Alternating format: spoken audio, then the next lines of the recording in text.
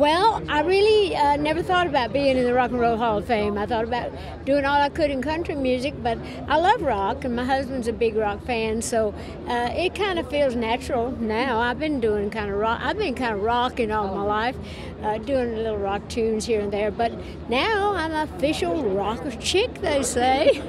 But I feel very proud and honored, and I found out later that it was about more than just being a rock and roll star. It's about the music, they say, and influencing other people. So I took that as a great compliment, and I'm honored.